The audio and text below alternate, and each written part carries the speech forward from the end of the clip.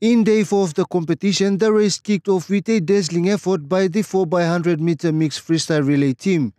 Josh Tarare led off with a personal best of 54.09 seconds, with Nayoli Takome, Georgia Leivele with Thomas Chen anchoring in a quality effort and brought the team home in a thrilling finish with a silver medal.